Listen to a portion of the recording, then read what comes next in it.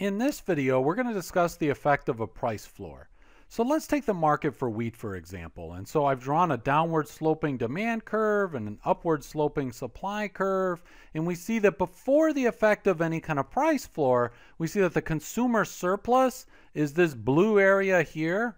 So that blue triangle, that's the consumer surplus. And this orange triangle here is the producer surplus. Okay, so that's before the effect of a price floor. And so the equilibrium price is $133, let's say, per ton of wheat, or however you want to measure it.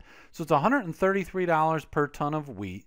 And then we have 58 million tons of wheat, for example, that are produced and consumed in the US or something like that. So here's our equilibrium right here. So I'll draw our equilibrium point. And again, the equilibrium price of wheat is $133 per ton. Now the price floor, what is going to happen is the government is going to come in and set a price floor of $200. Okay, so the government is going to come in and set this price floor.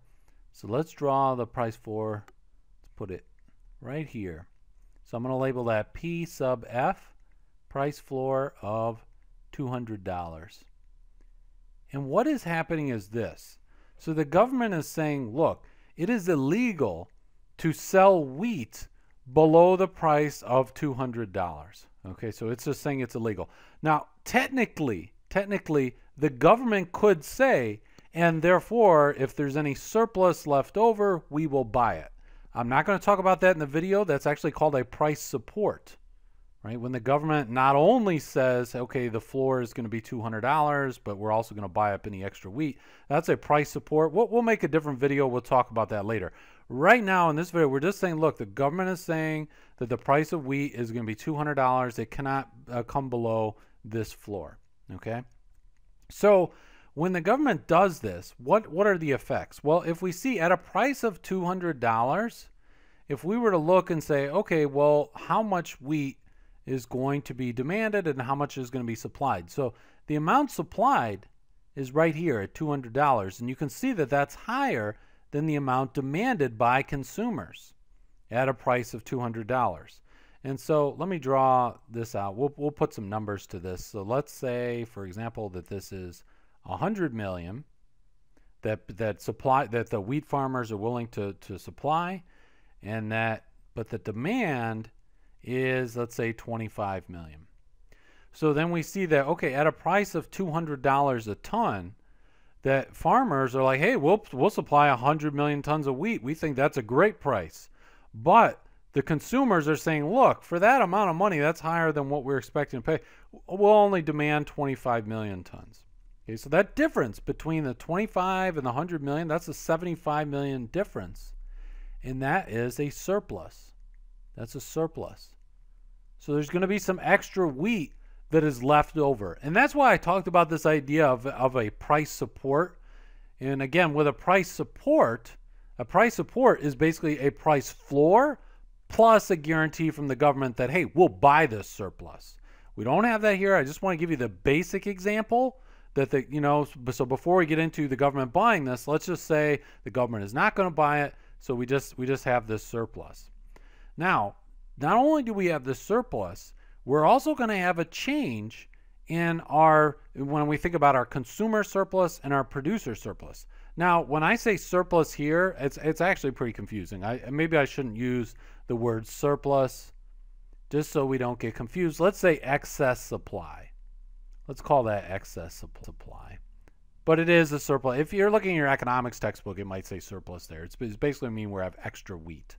Okay, but the reason I don't want to use surplus is because we've got our consumer surplus and our producer surplus, and we could think about the two of those added together as our total surplus. And that's not extra wheat, that's value for consumers and producers, right? We made another video where we talked about that. But that's going to change because now we look and we say, hey, we're here. We're not at the equilibrium anymore. People are only demanding 25 million tons of wheat now. So what is going to happen is we are going to have our old friend, the deadweight loss. We're going to have it right here, this amount. I'm coloring it in here and letting you know. So this is all going to be lost value.